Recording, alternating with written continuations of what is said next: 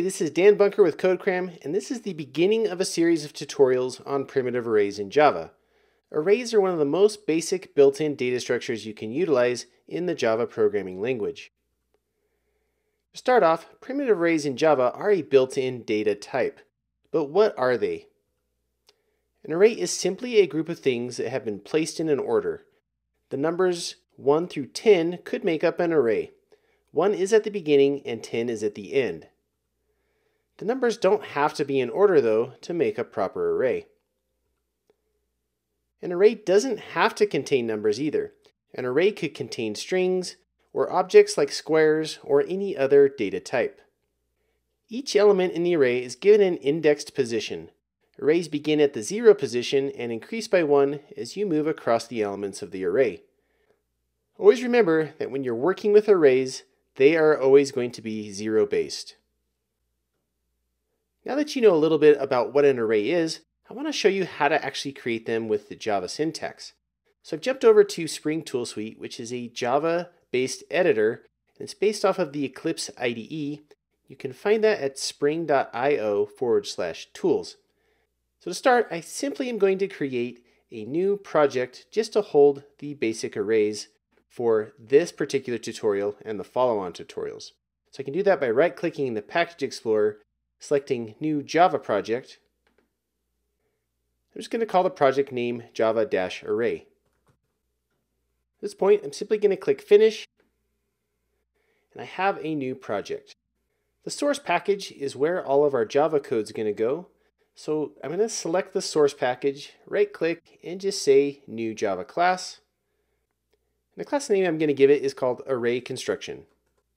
I do want it to be a executable Java class, so I'm going to select the public static void main option and then click Finish. Here we have a new Java class that can run. I'm going to just remove this comment, save this, and now I can begin defining some new arrays in the main method. The first way that you can create an array in Java is to explicitly declare it with the elements. That would look something like this. So this array just holds some simple numbers, 1, 2, 3, and 4. And to declare a primitive array in Java, you have to declare the type that it is. So in this case, I've said I want an array of integers. So the integer is my type. The square brackets following it designate it as a primitive array. Numbers is the variable name. And then I specify that it's equal to the new integer array type. And in curly brackets, I give it the elements that I want to be in the array. You can also declare array similar to what I've done, but there's a shorthand version that you can do, and it looks similar to this. So this integer array called other nums is similar to the first one, except we just don't have to specify new integer with the curly brackets afterwards. We can simply just specify the curly brackets and the array contents. I've added two system.outs to print each variable out, and to run this, I can simply right-click on this class and go to Run as Java Application. Down here in the console, I'm going to double-click this tab to expand it. You'll notice that the output is kind of interesting. It prints this square bracket, L, then java.lang.integer, and then a memory address for each of those.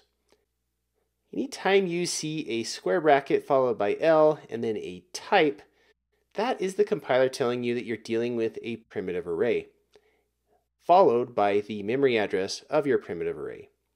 This isn't very helpful when you're trying to debug or look at what's inside of your array, so you actually have to tell the system.out to print the array in kind of a pretty format. So if I double-click the console again, I can go back to the code. Here's how we can get the arrays to print out correctly.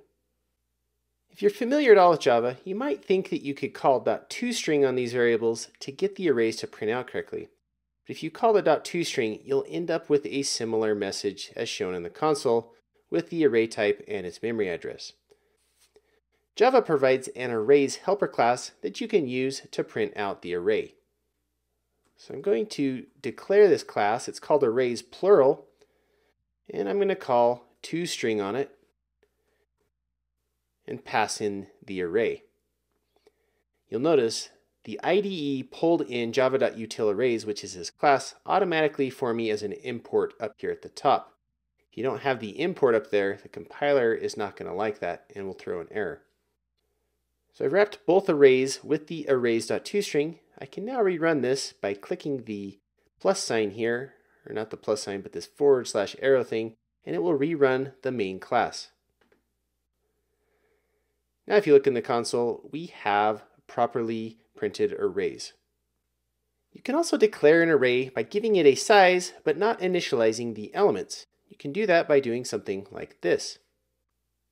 So this line declares an empty string array. So string is our data type. It's a primitive array.